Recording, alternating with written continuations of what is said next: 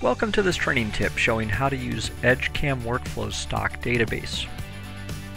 The concept behind the stock database is that users can catalog common stock. Those stock items are stored in Edgecam's ToolStore database, and this allows users during the course of programming to easily add off-the-shelf stock to parts that they are creating toolpath for.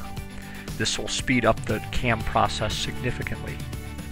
There's two parts to this demonstration. Part 1 will show how to use Workflow's stock database command, and then Part 2 will show how to catalog your company's common stock. We'll begin by opening a solid and orienting the part for the machining setup.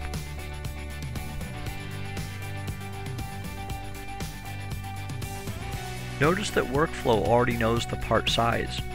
Once we specify the material to use for the machining setup, Workflow has enough information to select suitable stock from the common sizes that our company has available in our stock database. When we choose the stock database command, Workflow opens the stock manager. Workflow's stock manager lists the stock available for general use. Notice that unsuitable stock has been filtered out, providing easy selection of the best stock choices for this setup. Once we have chosen stock, Workflow assists us with assembling the stock to the part. I want to leave 100 thousandths of stock above the part, and I want the part centered within the stock. We'll click Select when we're satisfied with the settings, and the stock is now added to the part. This is apparent from the Features window, where stock is listed, as well as by rendering the stock,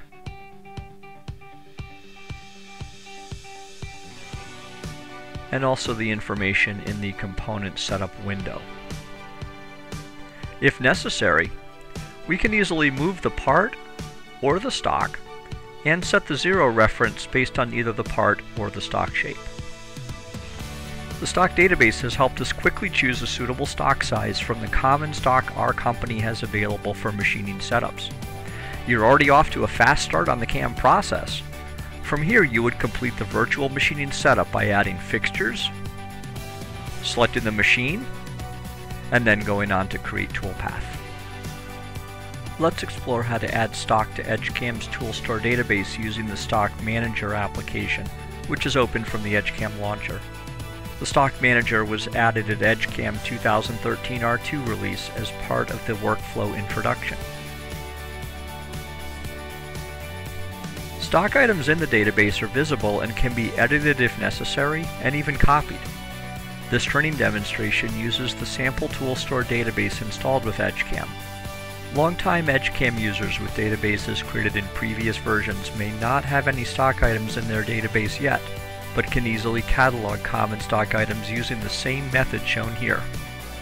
Let's start by adding 3 common sizes of aluminum plate that our company keeps on hand for general machining needs. We'll create the first stock item and specify that it's a rectangular shape. Next, we'll assign material and a name that will be helpful to users that may need to work with this stock in Edgecam Workflow. Then we'll fill out the size information.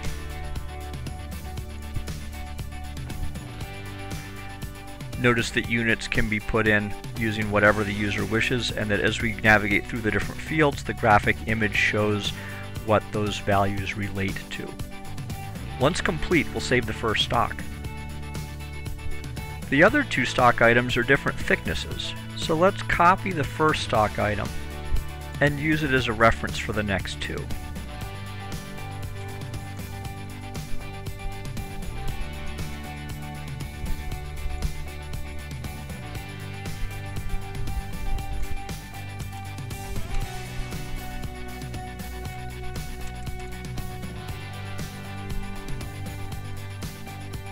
That was easy.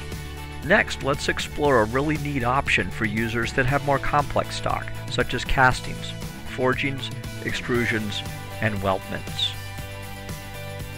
This stock will be an aluminum forging, and is going to be represented using a custom shape, using a solid model. The intent is that this common stock shape would be used for many of our company's parts.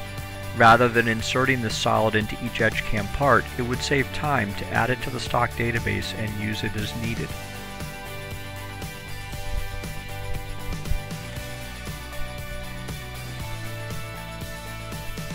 Let's go open the solid model forging in Edgecam. Notice that the model is positioned for easy insertion into other parts.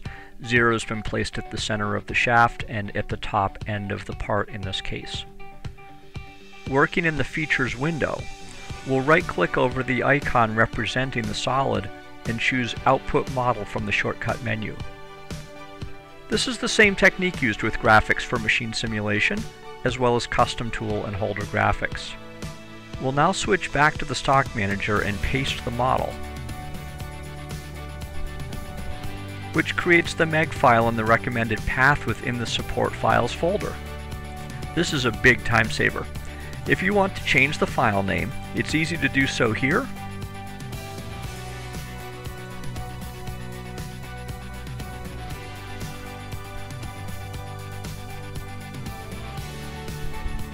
and then we can save the new stock item.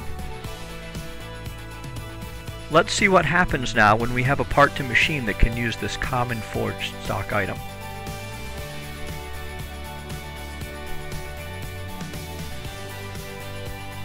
As shown in part 1 of this training demonstration, the part to be machined has already been positioned and is ready to have stock added.